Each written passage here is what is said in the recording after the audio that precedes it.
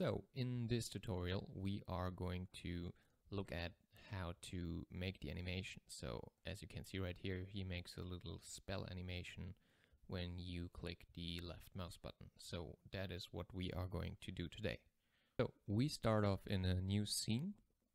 As you can see here, I have set up my character and put him in just a very basic scene here. By the way, if you don't know how to set up the third-person controller with your character, check out my other tutorial, which I will link in the description below. So as you can see, we have our character which can walk around already and act as the third-person controller tells him to. So now what we're going to do is we're going to start... Oh, and by the way, the character, there's a shout out to this page here, the guys from iClown6. The character is free, you can download it in the Asset Store. However, I wanted to give shout out since this is a pretty great character, and yeah. So check them out. So what we want to do first is we want to add an animation. We want to get the kind of magic caster animation in. So what you want to do is first you want to check out that your character is Mechanim compatible, of course. And then you want to head over to the Asset Store and download the Warrior Pack Bundle 2, which is also free. It only has like 3 animations, but that's all we need for now. So once you downloaded this, you should have this folder down here which says Warrior Pack Bundle 2 free. You then go here and check out the Mage Warrior, and then go on Animations. And here you have 3 different animations for the Mage. If you click on it, you can see a preview how it would look. And what we want to do is we want to get this animation in here just without the staff that he has. So what we do for this is we select our character and we click on Animator. So this is the basic stuff that you get when you use the third-person controller. And now we create a new state. So my right click, create new state, empty. And then up here we can call this let's say cost spell. Alright, so I will now change in this window, and now we want to select the animation for this state. So go over here and we say attack, and we can see there are a few attacks, and down here I can see the path where the animation is coming from. So I can just select the one where it says Mage.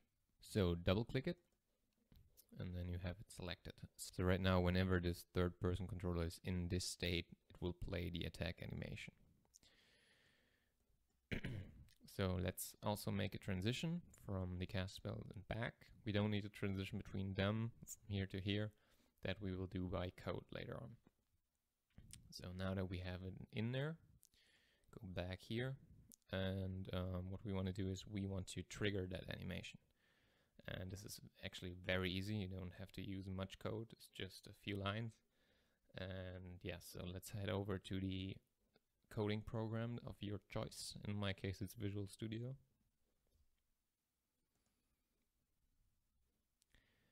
And in here we have the third-person user control script. So if you were to go to the third-person controller, and then you would find 2 scripts on here, which is third-person user control and third-person character. And we only need this first one, and you click here on Edit Script. Click on this little, I don't know what's called, little button here, and then go to Edit Script. And you have the script, which is the script to move the character around.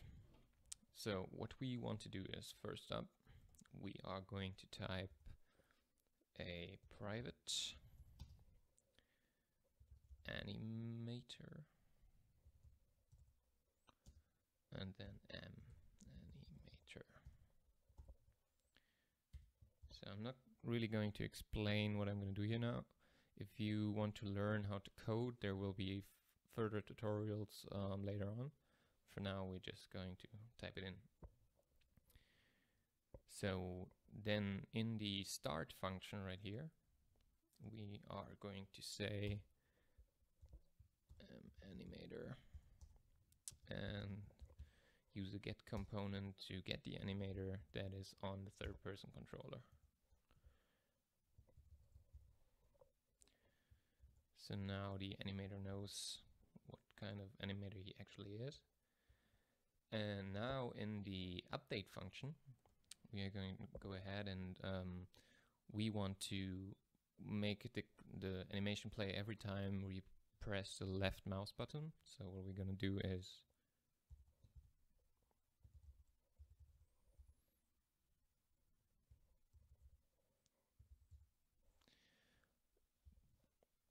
input get mouse button down and then a 0. 0 stands for the left mouse key and 1 I think would be for the right one. So we don't really need parentheses here because we only have one clip that we want to play. So now we use the animator that we just created. Go to animator and then play. And now we are going to type in the state that we just created, which was cast spell, I think. Let me check again. Cast spell, there we go. Okay, and so now every time we press the left mouse button, he should play that animation and then go back to its normal state. So let's check it out.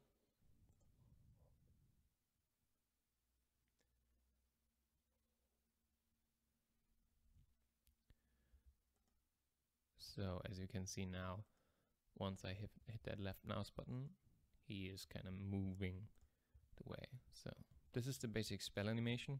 In the next tutorial, we're going to discuss how to move on forward. So subscribe if you like.